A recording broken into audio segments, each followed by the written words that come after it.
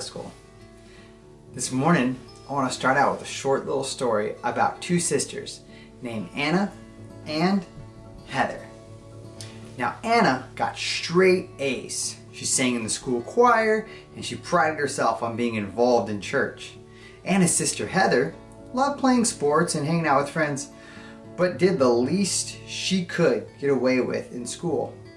Her parents sometimes talked to Heather about her goals for the future, but Heather assured them she'd figure that out later. Anna knew her parents didn't have favorites, but she was pretty sure that they were just a little more proud of her. She was the one who stayed home to help paint the porch, while Heather went to the amusement park. She was the one who cooked and delivered lunch and dinner when Aunt Margaret broke her leg. Well, Saturday night before the annual family road trip, Anna stayed up working on a college application while Heather stayed out far past her pre-trip curfew. When Anna headed to bed, she found her mom still waiting up. When her mom woke her up at 5 a.m. to start packing the car, Anna blurted out, "Are you gonna ground Heather?" Somehow, being grounded in the middle of family vacation sounded like a particularly fitting punishment to Aunt Anna. But her mom just said, "Heather and I have talked and have made some decisions, and frankly, Anna, it's none of your business." Anna grumbled to herself as she put on her slippers. Why did their parents have to let Heather get away with everything? You know, sometimes in our lives, we can get in situations like this, right? Where we feel like somebody's playing favorites or leaving us out. You know, we do all the right things, we feel like, and then somebody else gets the good reward. I don't know about you, but I've felt that way sometime in the past. Although sometimes those feelings probably aren't grounded on good principle. But what do we do when we feel this way? How do we react? What are some of those thoughts that come through our mind that make us think that our enemies deserve punishment, and that when they receive mercy that it's not fair? Today, I want to tell you a little bit of a story that's probably pretty familiar to you. So what we're going to do in the storytelling this morning is we're going to go through the first 3 chapters of the book of Jonah. And we're going to do it pretty quick because I want us to focus on the 4th chapter. So let's remind ourselves about the story of Jonah. So Jonah, in Jonah chapter 1. So I'm going to be reading from our lesson today, and I'll have that link in the description of the video down below. But it says this in the into the story section. It says, "The word of the Lord came to Jonah. Go to the great city of Nineveh and preach against it. But Jonah ran away and sailed for Tarshish to flee from the Lord. Then the Lord sent a great wind. And the sailors said to each other, 'Come, let us cast lots to find out who is responsible for this calamity.' The lot fell on Jonah. So they asked him, 'Tell us, who is responsible for making all this trouble for us?' And he said, 'I am a Hebrew, and I worship the Lord.' So they asked him, 'What shall we do to you to make this sea calm down for us?' 'Pick me up, throw me into the sea,' he replied, 'and it will become calm.' Then they took Jonah and threw him overboard, and the raging sea grew calm. At this the men feared greatly, and feared the Lord, and made vows. From inside the fish, Jonah prayed. 'In my distress I called to the Lord, and he answered me.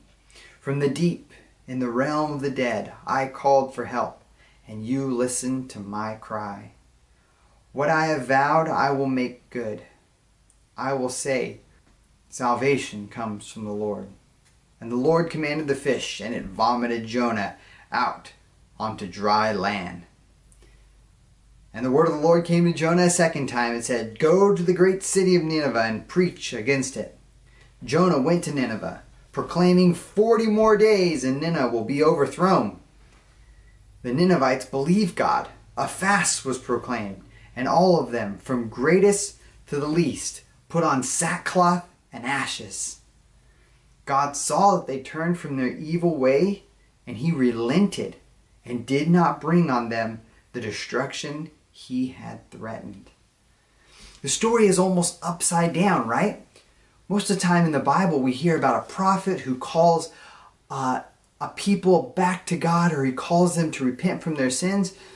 And it's usually the prophet who's proclaiming this good message of salvation, and it's the people who kind of waver one way or the other. But the Bible almost flips us upside down on this. It's the prophet who won't follow through with the command that God's giving him. The prophet runs away from God, and God has to pull him back. You know, and when the prophet's running away, you think these nasty sailors, you know, we always hear about sailors and their ability to use foul language, and they're the ones who make a commitment to God after they've tossed Jonah over the railing. Upside down, right? Not what you expected. If you were the first time you've ever heard the story and you knew the background to what's going on, you'd kind of be like, wow, what's going on here? And then even when Jonah goes and proclaims this message to the king of Nineveh, they repent quickly. They realize that they're in the wrong, that they've been violent and they've been living evil lives, and they proclaim a fast and the citywide transformation. I mean, what a successful evangelist Jonah is. But let's turn our attention to the fourth and final chapter of Jonah, where the Bible takes this story that's turned upside down in comparison to what we would expect and allows us to see this discussion between Jonah and God. You know, God submits to us and he asks, you know, is it fair that I do the things that I do? Oftentimes when we think about the story of Jonah, we think about judgment and how God called judgment down on Nineveh, but then relented and gave them mercy. So this balance between judgment and mercy. And God allows us to enter the conversation with him, because God is the one who's on trial here. Is his judgment fair? And in chapter 4, we're going to see Jonah and God enter into this fascinating conversation about, is God fair? Jonah 4. But it displeased Jonah exceedingly, and he was angry.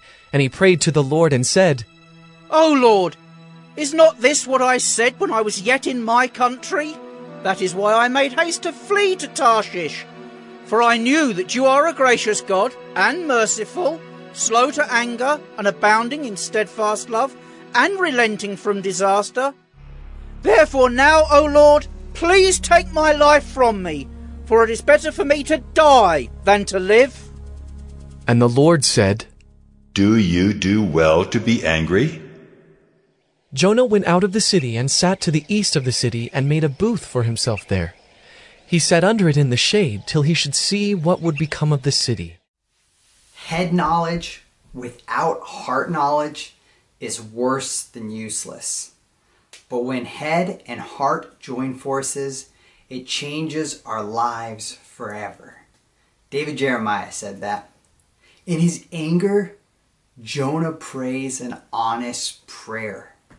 He actually tells God what's going on in his heart through what's going on in his mind. Jonah asks for death a second time. He had told the sailors, throw me overboard in order to save their life. Jonah didn't know the fish was going to be there. He thought it'd be better for him to just drown, to end his misery. God had saved his body in that big fish, but he hadn't saved his heart just yet. Jonah thought he was familiar with God's judgment, right?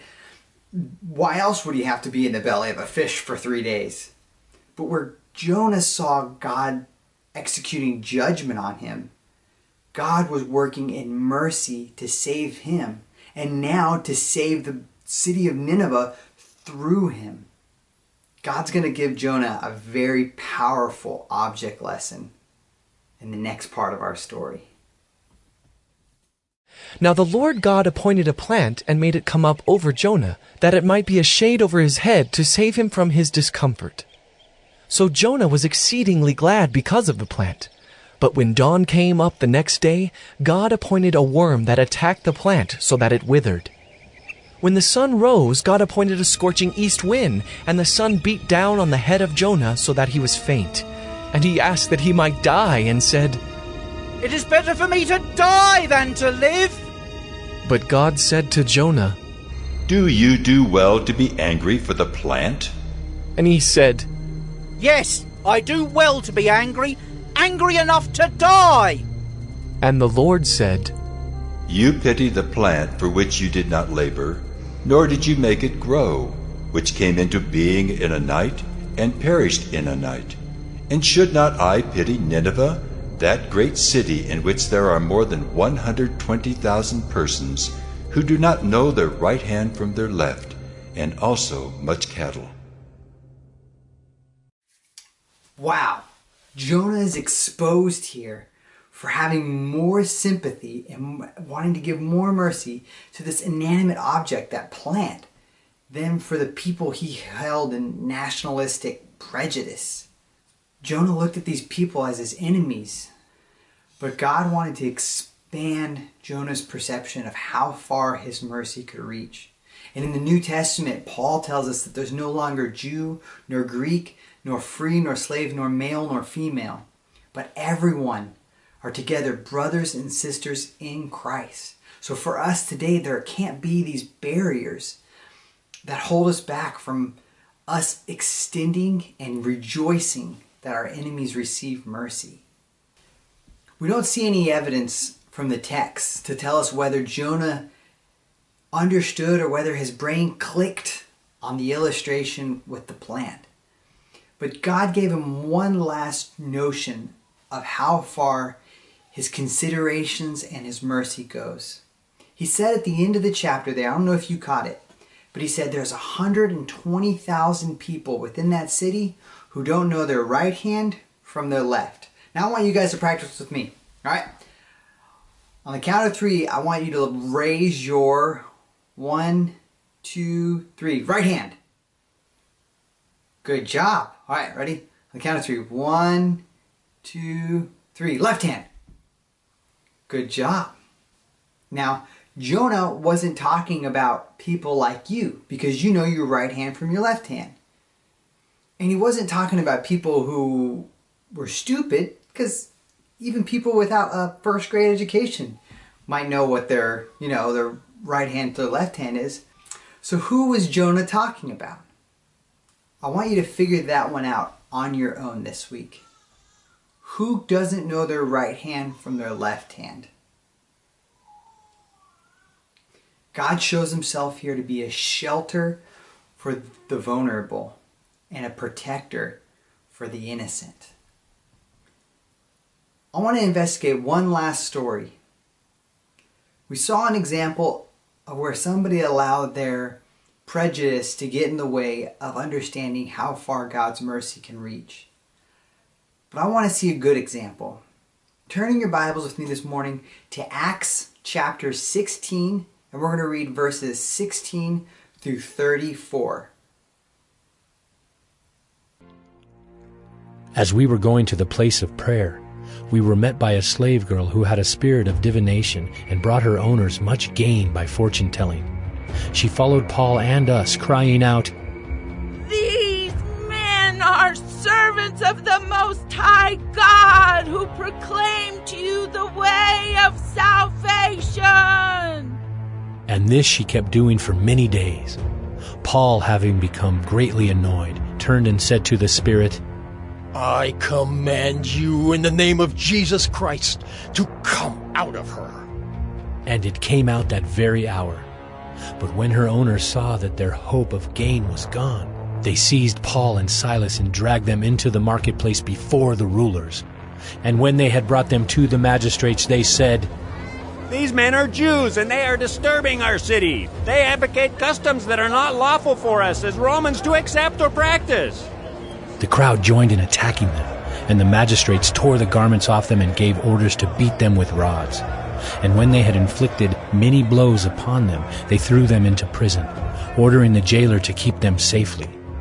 Having received this order, he put them into the inner prison and fastened their feet in the stocks. About midnight, Paul and Silas were praying and singing hymns to God, and the prisoners were listening to them. And suddenly there was a great earthquake, so that the foundations of the prison were shaken. And immediately all the doors were opened, and everyone's bonds were unfastened. When the jailer woke and saw that the prison doors were open, he drew his sword and was about to kill himself, supposing that the prisoners had escaped. But Paul cried with a loud voice, Do not harm yourself, for we are all here. And the jailer called for lights and rushed in, and trembling with fear he fell down before Paul and Silas. Then he brought them out and said, Sirs, what must I do to be saved? And they said, Believe in the Lord Jesus, and you will be saved, you and your household. And they spoke the word of the Lord to him and to all who were in his house. And he took them the same hour of the night and washed their wounds, and he was baptized at once, he and all his family. Then he brought them up into his house and set food before them. And he rejoiced along with his entire household that he had believed in God. Imagine you were there with Paul in that prison. Imagine you were Silas, right? Paul had been singing and praising all night, and you just praise and sing right there with him. You feel the earthquake. You see the doors shake and the doors just fall off their hinges. And you turn to Paul and you're like, let's...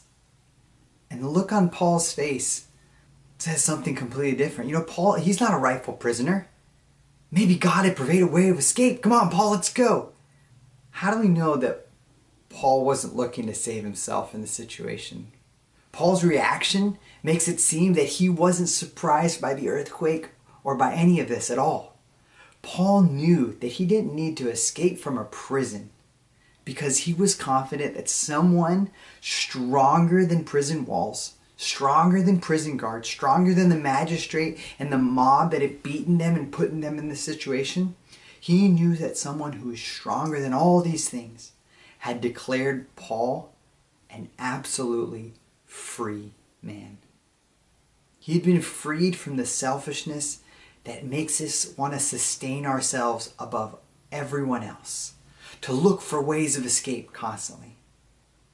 That mindset had been put to death. That mindset wasn't in Paul. He now lived with the anticipation and expectation that everybody who the Spirit brought him in contact with was just a simple decision away from becoming transformed into his brothers and sisters.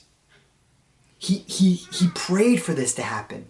He anticipated it, and he was able to rejoice in the reality of these things happening to him day in and day out. That's what the book of Acts is all about. It's about Paul, who had set aside his needs to go look for brothers and sisters, to go look for children of God, and to declare, you've been set free.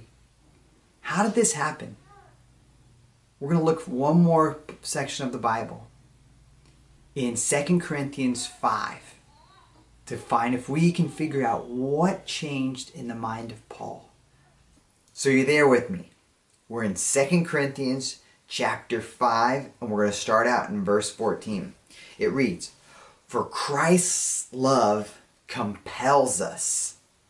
We're not compelled by guilt, or we're not compelled by a sense of that it's the right thing to do.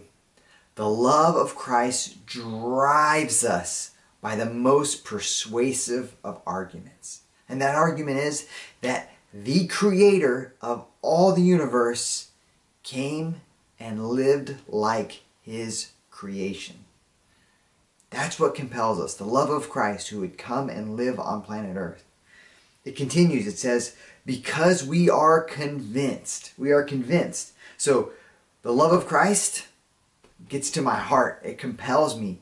But we're convinced as well. Christ also speaks to our mind. We're convinced that one died for all. Therefore, all died. Getting a little bit theological here, but it says one died for all. Therefore, all have died. Because he, that's Jesus, died for all.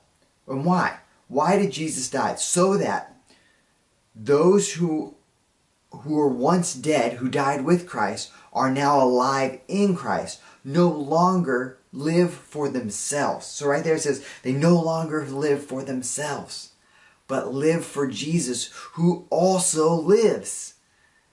Jesus, the one who the grave couldn't hold. He came back to life, and he wants to give that life to you. And his life lives in me. In the life of the Christian, we don't have to serve selfishness anymore. Because Christ died for me, but he also died for all.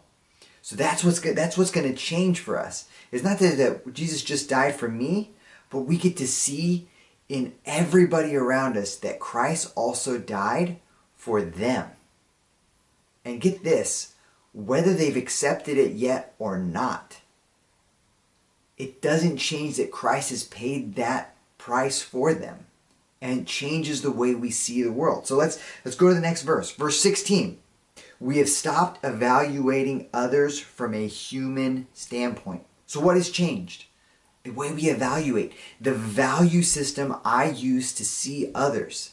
Previously, through selfish eyes, the value system I looked at was, how can you serve me? Or how does my interaction with you best accomplish my selfish goals? Right? But I'm blessed. Jesus has changed my heart. I died with him. Because of what Jesus did for me, because the love that compels me, and then the fact that he convinced me that he died for me, I can let self die so that he can live through me. So that now I don't evaluate people by what they can do for me. I evaluate them and I see the value that Christ put on them. And what's that value? He died for them on Calvary. His life. The life of the creator of the universe is the value system that now I can operate with other people in my life. The verse says, so we have stopped evaluating others from a human point of view. At one time, we thought of Christ merely from a human point of view. However, we know him now. But this means that anyone who belongs to Christ has become a new person. The old life is gone and a new life has begun. The love of Christ compels me. It persuades me. It drives me. And how does it drive me? It drives me because it convinces me up here that Christ died for me and for everybody. And he allows me to live the life that he lived, right? So it changed my value system. I don't evaluate people through just human terms anymore, but I see people as Jesus sees them, as his sons and daughters, as part of this family together.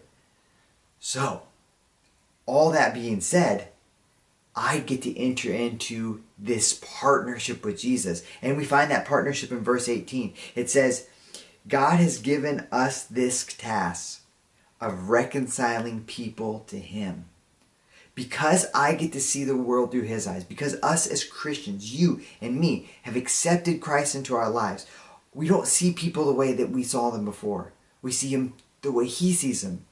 And now we get to partner with him. We get to reunite children with their loving parents. And that's what the Bible is trying to tell us. This overarching theme isn't a way that Christ can take sinners and bring them into heaven. It's a loving parent whose children have been deceived and lied to and separated from him, and he is going to rescue them. That's what the Bible's about. A God who is so eager to rescue us from this selfishness that we live in. You know, at the beginning of our time together, I told you that story about Anna and Heather. And if you remember, Anna struggled with seeing her sister Heather receive mercy. I don't want to be like Anna, in that I don't understand the mercy of my parent. I want to be someone who understands my Heavenly Father's mercy so much. I want it to be so real to me in my heart and in my life. He invites me to come alongside him and partner with him to reconcile the world to himself. The next, read verse 19 and verse 20 of 2 Corinthians 5. Like, we become the appeal to the world, that God loves them. I don't want to be like Jonah, who misunderstands God's mercy, who can't see how God can love his enemies. But instead, I want to be like Paul, who eagerly anticipates that anybody who the Spirit brings in my connection, I can partner with God and just play a small role in reconciling them and bringing them back together, reuniting the family. I don't know about you, but I love Jesus because he came after me. He used so many people in my life. He used my parents, he used my siblings, he used pastors, teachers, he used complete strangers, people on college campuses. He's probably even used you to convince me that he loves me and he doesn't want to spend another day apart from me. So my challenge to you today, you got the Bible open, 2 Corinthians chapter 5, verses 14 all the way through the end. It's like 20 something. I want you to read that over and ask Jesus to make those words a reality for you this morning. To ask him to write those words on your heart. That he'll compel you by his love. He'll convince you that he died for you and for everybody you come in contact with. He'll change the way that you evaluate the world, the way that you evaluate other people, and that he's inviting you to partner with him in this awesome work of reconciliation.